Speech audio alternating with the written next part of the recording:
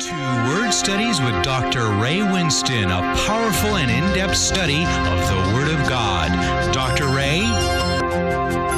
105 says, "Thy word is a lamp unto my feet and a light unto my path." Well, welcome to Word Studies. I am Dr. Ray, and I want to thank God for the opportunity to study with you the ever-living Word of God. Hebrews 4:12 says, "For the Word of God is quick and powerful, sharper than any two-edged sword, piercing even to the dividing asunder of soul and spirit, and of the joints and marrow, and is a discerner of the thoughts and intents of the heart." Welcome again to Word Studies. On this program, we study in depth the words of God. Recently, we have been studying on the pneumaticon. Pneumaticon, of course, is a Greek word for spiritual things, spiritual matters, things of the Spirit. In particular, we're going to be looking at something that is absolutely on the beaten path. However, we may omit it until this time of the year, if you will. Of course, this is the what was so-called quote-unquote holiday season.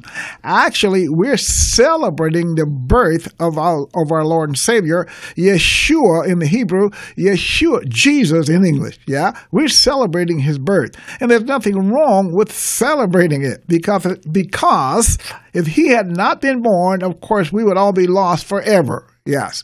So therefore, we celebrate the fact of the matter that He was born. He was born of the Virgin Mary, actually. Her name in Hebrew, of course, is Miriam. And, of course, Miriam spoke Hebrew. Therefore, we know that when the angel appeared to her, as it says in either Matthew and Luke, when the angel appeared to her, of course, he spoke Hebrew to Miriam.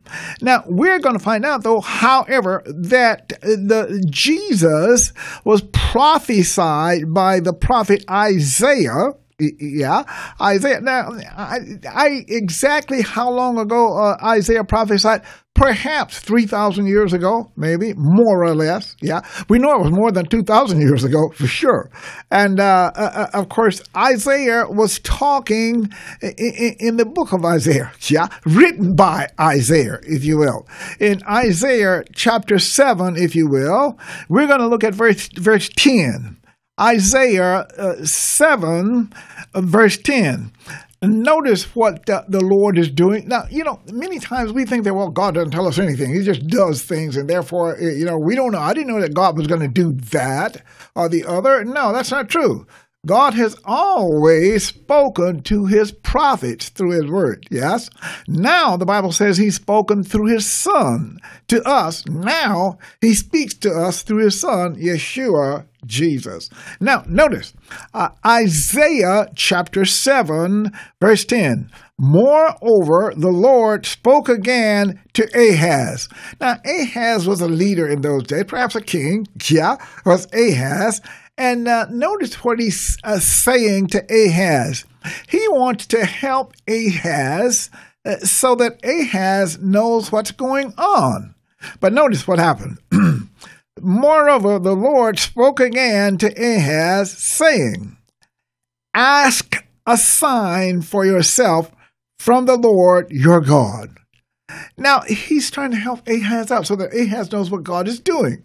That many times we say, well, I don't know what God's doing, so whatever God says is okay, but I don't know what He's doing. But God wants us to know what's going on. "Ask a sign for yourself from the Lord your God. Ask it either in the depth or in the height above." Wherever you are, Ahaz, if you're upon a mountain, ask. If you're at the bottom of the sea, scuba diving, Ahaz, ask for this sign. Notice what Ahaz does, though. Okay, but Ahaz said, "I will not ask, nor will I test the Lord." Many times God wants us to test Him, like in the book of Malachi. He said, "Prove me in this, if I will not open the windows of heaven, pour you out a blessing in which there's not room enough for you to receive, if you obey my commandments," that is. Remember? That's in Malachi chapter 3 if you want to read about God actually asking to be tested. Yeah, notice. But Ahaz said, I will not ask, nor will I test the Lord. Now, God wants us to test him, yeah, so that we can know that we know that he is faithful, yes, and will do whatever he says in his word. Notice. Then he said, hear now, O house of David, this is God talking, is it a small thing for you to weary men? Notice. But will you weary my God also? Well, actually, it's Isaiah saying it. But will you weary my God also? Therefore, the Lord will give, notice, if you want to ask for a sign, God is going to do it anyway. Whatever God is planning to do, he's going to do it, no matter whether you want to be involved, as it were, or not. Whether you want to be in the ministry or not, God's going to do what he's going to do. Yes, you're not going to stop him. I'll stop God. I'll just not do it, as it were. Notice verse 14. Therefore, the Lord himself will give you a sign. Now, he's giving it to you. Even though Ahaz said, no, I won't ask for it. I won't do anything. I don't want it. Many times people will say, I don't want whatever it is that God's got. Yeah. I don't want it. Yeah. But notice, therefore, the Lord himself will give you a sign. Behold. You know that word behold? Behold, it usually means something good or something different. Yeah, it's going to happen. Perhaps a miracle. And I know that there are people who don't believe in miracles. Well, I've written a book on miracles. I'm going to publish it one day, when God allows me to, I suppose. Yeah. Somebody said, well, maybe it's not good enough. But you know what? Anything that God allows you to do and that he is a part of is good enough. Yeah, it may not be good enough for you in your eyes. It may not be good enough for that person in their eyes, but it's good enough for God. And if it's good enough for God, guess what? It's good enough for me. Notice. Therefore, the Lord himself will give you a sign. Behold. Notice. I stopped on behold. Behold, the virgin shall conceive and bear a son. Now, this had never happened in the history of all the world. Now, you might say, okay, there were cultures more than 3,000 years old. Even the Chinese cultures, the Japanese cultures, many other cultures are much more than 3,000 years old. Yes? Notice. Behold, the virgin shall conceive and bear a son. Now, somebody might say to me, well, that's impossible. You talk to any doctor or any medical person, yeah, any knowledgeable person in the medical field, they would tell you, well, that is virtually, impossible for a virgin to conceive and bear a son. Now, I don't mean a virgin that had come together with a man, yeah. She's had a relationship with a man, yeah. She could conceive and bear a son. But we're talking about a virgin who had not been with a man who was going to conceive and bear a son. We're going to find out later who was the father then of that son. Notice, behold, the virgin shall conceive and bear a son, and shall call his name what? Im-Anu-El. Okay. That's Hebrew for Emmanuel. And it means what? God with us. Im-Anu-El. Yeah. God is with us. Yeah. And a son, and shall call his name Emmanuel. Notice what verse 15 says. Curds and honey he shall eat, that he may know to refuse the evil and choose the good. Now, this is his diet, I suppose, curd. Do you know what curds are? Somebody's talking about curds are. Did you ever have a clabber milk? You know what clabber milk is? Milk. clabber milk. Clabber milk is. Yeah. You know what clabber milk is? Yeah. Okay. How do you get clabber milk? Okay. Okay. Well, you know how you get buttermilk, yes. You churn, you take that thing and you punch it up and down in that round churner. You just go up and down, and you get butter on the top, and then the milk that's left below. We used to call it sweet milk, if you will. Yeah.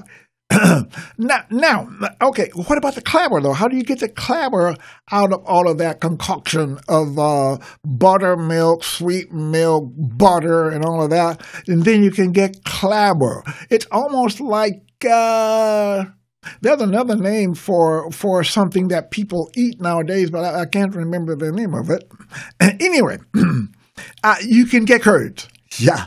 That's when regular milk has come almost to the point. It's been brought almost to the sporting stage, if you will. Yeah, it's like wine. You have to. Wine has to be fermented. Grape juice maybe has to be fermented, then it becomes wine. Well, fermented milk, buttermilk, or it has to be fermented and it becomes curds, if you will. Now, somebody said, well, I don't agree with that, Dr. Ray. Well, if you know, yeah, call me and tell me what it is then. Yeah, I'm listening. I won't refuse. Curds and honey. You know what honey is? Yeah. Where does honey come from? Because somebody asked me that once. Well, where does honey? Can you raise honey? Yeah. Can you manufacture honey? No. Honey is something that God has already manufactured, if you will. Yeah. Now, you can make it in the different forms or likenesses, if you will, but you can't actually, as it were, like you can invent a car, where you cannot invent honey. Yeah, it's already there. It comes out of a tree. There's a honey tree. Okay. Curds and honey he shall eat, that he may know to refuse the evil and choose the good. Now, who is this that's going to eat the honey and the curds? That's Jesus, yeah? When he's growing up as a baby, you feed babies milk and stuff like that, and if you're going to sweeten it, you're going to sweeten it with honey in those days, some 2,000 years ago, yeah? Okay, now, notice, if you will, he shall eat honey and curd, that he will know to refuse the evil and choose the good.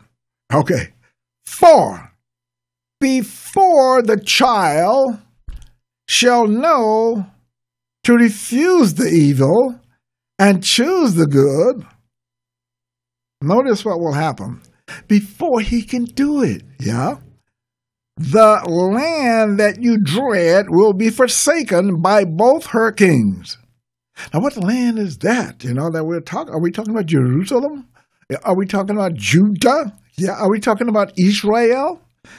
The Lord will bring the king of Assyria upon you and your people and your father's house.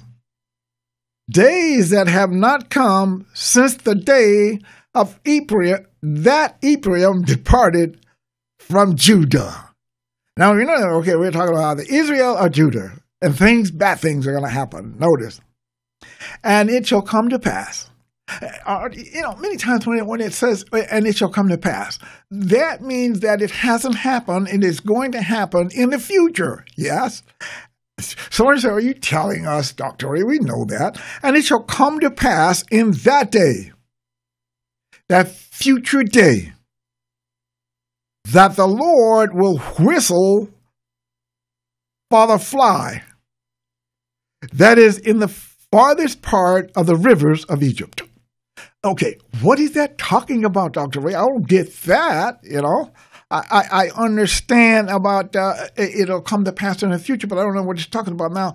Well, where the fly that is in the farthest part of the rivers of Egypt. Remember when the children of Israel were in Egypt and they were slaves in Egypt? Yeah. And then the Lord brought 10 different strikes, if you will, if you want to call them that, or I'm trying to think of the other word. Curses might be a better word, yeah, upon Egypt. Because Pharaoh, the leader of Egypt, would not let the children of Israel go. So Egypt was cursed with flies, with frogs, with blood, and various other curses upon Egypt.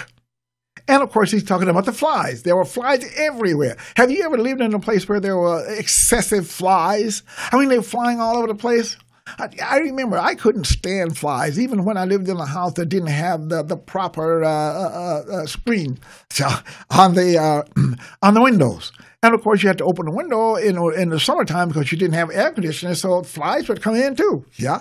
And I was constantly killing flies. You know, fly swat, killing all those flies. The guy couldn't stand flies, yeah?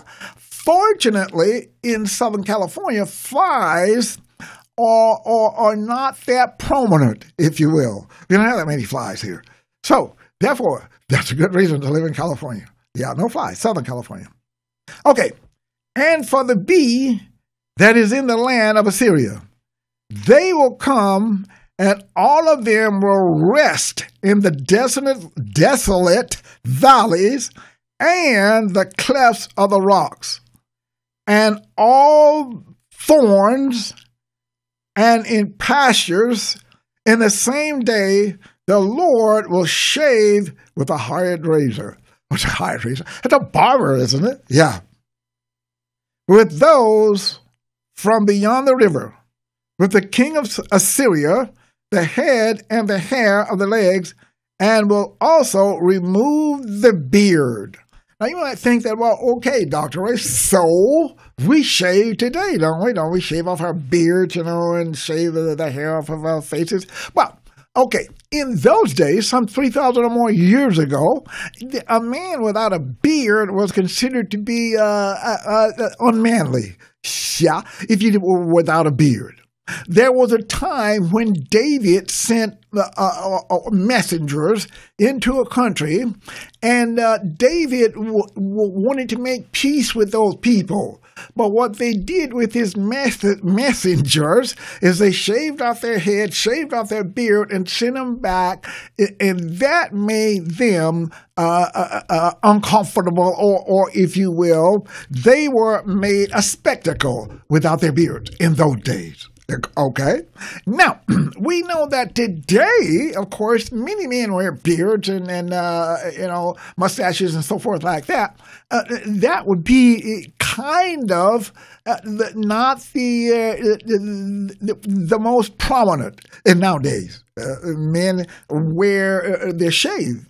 Gillette has become a multi-millionaire company with razors. And every year they come up with a different kind of razor that will do something that the last razor that they had didn't do. Yeah? Okay. They would have been in trouble back there some 3,000 years ago because men wore beards. Now, I was talking about the fact, though, that Ahaz refused God, and God said, okay, that he himself, would do what Ahaz would not allow God to do. Remember? He asked Ahaz to do what? Let's go back up there and find out what God asked Ahaz to do that Ahaz would not do. Okay? He said, Ahaz, ask a sign for yourself. Now, later on, the Jews, they wanted signs. Show us a sign, if you will. Yeah? That came later. But Ahaz didn't want to do it, and God wanted to do it. Okay. Now, that sign was a prophecy of the birth of the Son of God, Yeshua, Jesus. Notice, this is in Isaiah also, where I'm going to look at right now. Isaiah chapter 9. Yeah, notice, Isaiah chapter 9, we're going to look at verse 6. Many of you know these scriptures, don't you? Yeah, letting you know that Jesus, of course, had been prophesied more than perhaps 3,000 years before he was born. Perhaps. Say between 1,000 and 3,000 years before he was born. Actually, he was prophesied in the book of Genesis. So therefore, And, of course, the Bible says that Jesus was slain or killed before the foundation of the world. What does that mean, Dr. Ray? That God knew what we were going to do when we got here. Yeah. So he had already given up his son for us. Now, when you read John 3:16, you think, well, okay, this only happened 2,000 years ago that he gave up his son for us. That's not true. Yeah. Before the foundation of the world, Jesus was slain for us, not for his sake, not because he had done anything wrong.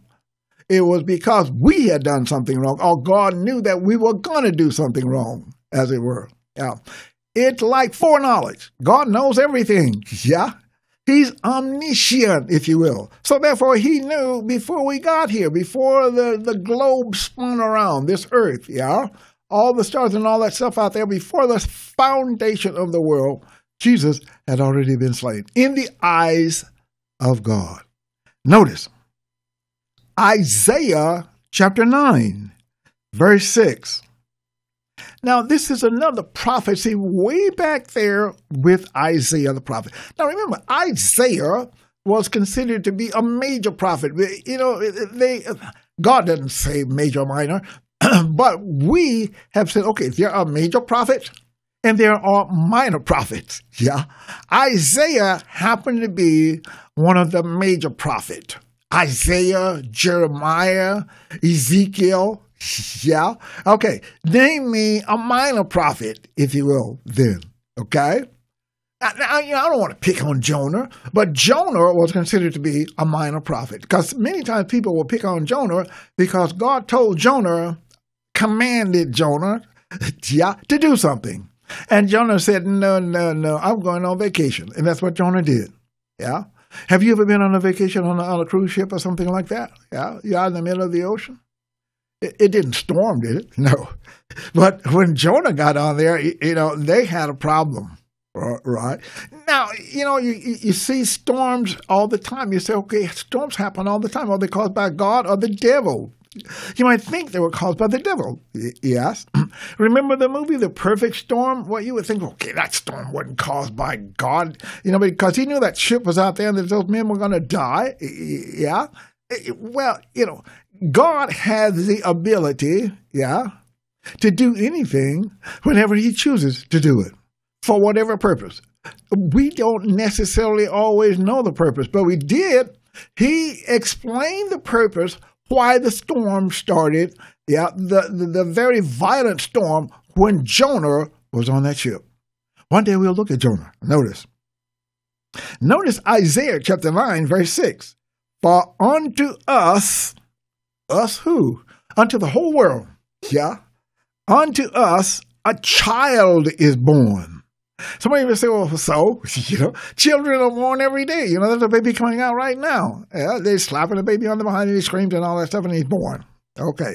For unto us a child is born, unto us a son is given. Now, a child being born, okay, yeah, many children are born.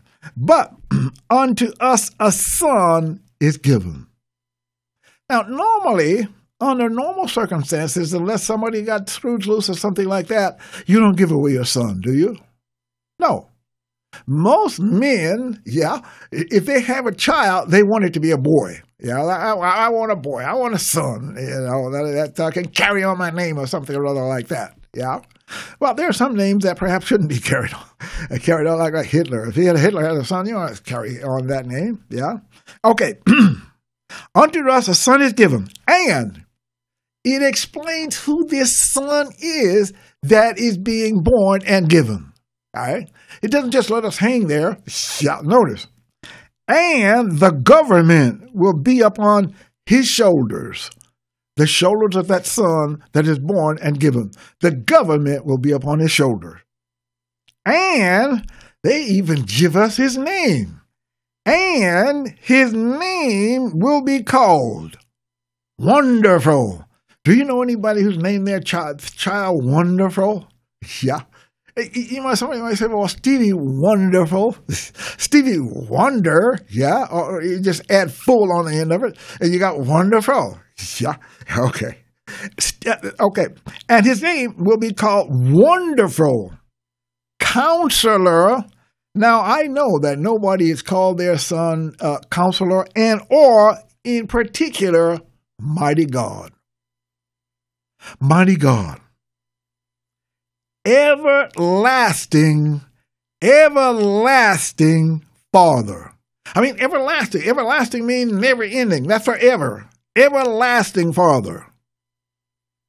Prince of Peace. Now, we've read in the Bible over and over and over who the Prince of Peace is. Yes? Yeah, that's Jesus. It's talking about Jesus. Now, you're going to have to go out and hire somebody to help you to misunderstand this scripture. Yes? As a matter of fact, you may have to hire two people because one wouldn't be good enough to mess your mind up about this, who it's talking about. It's talking about the Prince of Peace, the everlasting Father, the mighty God. Yeshua, Jesus, is who it's talking about. So those people that tell you, well, Jesus isn't God, ignore them. Yeah, because they're wrong. Yeah, it may not even be a matter of right and wrong. It's just a matter of the truth. Yeah, the truth of the matter is that Jesus is God, manifested in the flesh. Yes. Okay. There will be no end upon the throne of David and over his kingdom. Now, let me stop right there. I'll put a period there. Now, Jesus comes out of, if you will, the, what? How can I say it? Sometimes you say, okay, you don't even know how to say what you want to say. Yeah. Okay. Jesus was in the line of royalty. Yeah. Coming from David down through Solomon and all the other kings of Israel. Jesus was in that line. How did he get in that kingly line, Dr. Ray? Through his mother or through his father? Yeah, you could say through both, but Joseph, his father, was in that kingly line. His stepfather, you might say, was in that kingly line, right? And, of course, Jesus also was in that line to be the king through his mother, Miriam. Okay? Mary, if you will. Now, that would require us to go through the genealogies because there are two genealogies of Jesus. Yes? One in the book of Matthew and the other one in the book of what? In the book of Luke. Yeah? The genealogies of Jesus. Telling you where his mother came from through her genealogies and his stepfather, Joseph. Now, we know who his real father is. Yeah, the Lord God Almighty. Yes. Okay. Now, we're going to find out the exact day that Jesus was born. We say he was born in December. Well, okay, that's probably correct. Yeah. But we need to know why we say December. Yeah, because the Bible doesn't say, okay, Jesus was born on December 25th, 2,000 years ago. It doesn't say that specifically, does it? No. Well, God leaves us an opportunity, yes, to use the gray matter that he's given us. Yeah. So therefore, okay, let them do it. By doing it, then we'll find out more and more about our Lord and Savior, Yeshua, Jesus. Yeah. And we're going to do that. Now, I need to mention the fact of the matter of what my name is. You might say, well, who is that preacher? My name is Dr. Ray. Yeah. And we have a church that's located at 4153 Overland Avenue, Culver City, California. Guess what? We have a service there every Sunday morning at 9 a.m. sharp. We don't start early, we don't start late, we start on time, yeah? Till 10:30 a.m. Okay. You know what? We're out of time. If this program has been a blessing to you and your family or has helped you in any way, please feel free to write to us and pray for us. Remember also, we need and appreciate your financial support. Please send your financial gifts and love offerings to Dr. Ray Winston at P.O. Box 1173, Culver City, California, 90232. That's Dr. Ray Winston, P.O. Box 1173, Culver City, California, 90232. You also may call Dr. Ray at area code 310-559-8320 or 800-747-8320. Remember also, God loves a cheerful giver.